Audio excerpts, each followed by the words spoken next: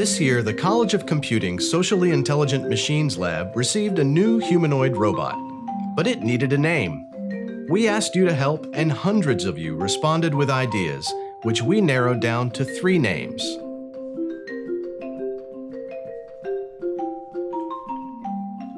And now it's time to announce the winner.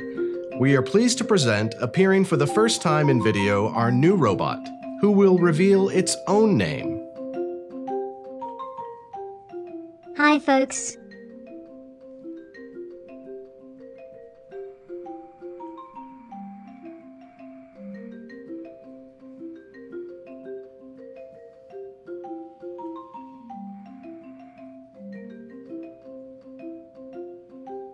My name is Curi.